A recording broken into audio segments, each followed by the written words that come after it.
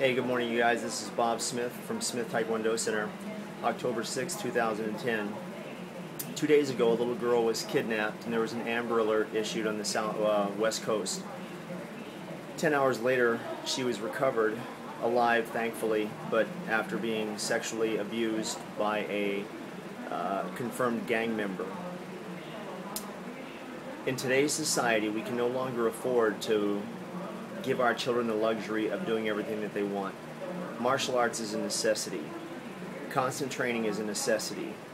Situational awareness for children and adults is a necessity.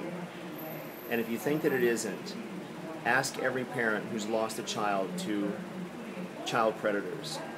Because when you tell your children it's okay to quit or give up in any martial arts program anywhere in the United States, if they're in a good program, parents, it's your job to keep them there. As soon as you tell your child that it's okay to quit, or it's okay to not speak up or be strong or be assertive, those child predators agree with you.